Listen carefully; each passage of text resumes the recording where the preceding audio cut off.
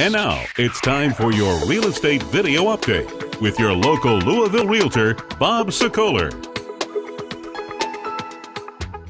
Hi everybody, Bob Sokoler, Sokoler Medley team in the car on the way to a closing, and an update now for our buyers and sellers and past clients with regards to the Louisville housing market conditions. It's been a lot of questions. How is the market doing? Here we are in April, and I'm here to tell you that despite some published reports, the market is recovering and continues to do well.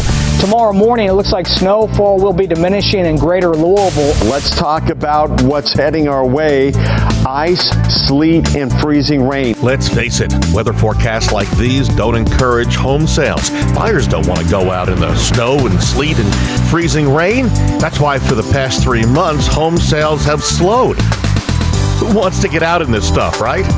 And that's exactly why during the month of March of 2014, the number of homes that actually sold or closed was down 19.5% from a year before.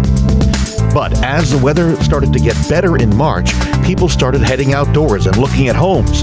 And the number of homes under contract in Louisville was actually up 8.7% compared to March of 2013. You can actually read more about home sales in the Louisville area by going to our blog, which is at WeSellLouisville.com, or send me an email and I'll sign you up for our newsletter that comes out once a month. It's absolutely free. For both buyers and sellers, take a look at this. It's an amazing display of how the market has improved.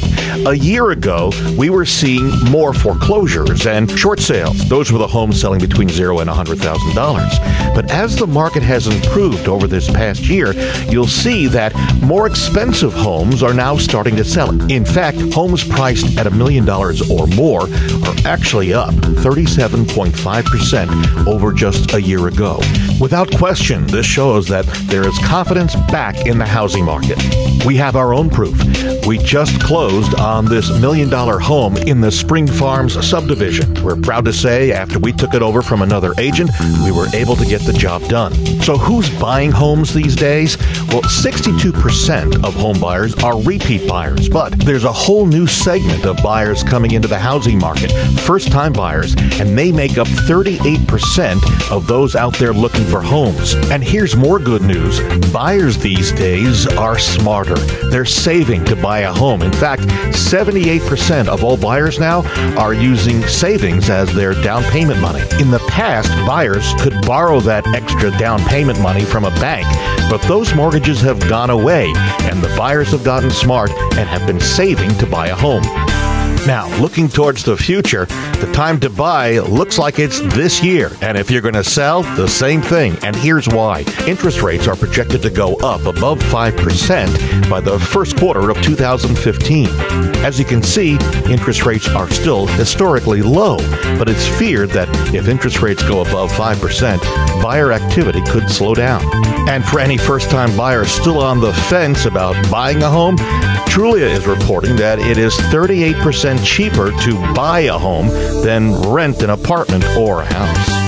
So here's what this all means. If you are a buyer and thinking about buying a home, now, not later in the year, is the time. Now is the time to start looking. And by the way, with interest rates where they are, which are hovering around 4.5 to 4.65%, you can't get a better interest rate. This is a time to jump and find your perfect dream home. For sellers, it's now a good time to put your house on the market. And the reason, more important than anything else, is that there are fewer homes on the market, and that means that there's less competition amongst the sellers, and buyers may flock to your home. We put a home on the market yesterday. We're expecting a contract on it today at a well-priced home that's downtown. Not all neighborhoods perform that well, but I will tell you that for the most part, we see a lot of homes that come on the market. We sell them within a couple of days. If you need me or our team, we're here for you.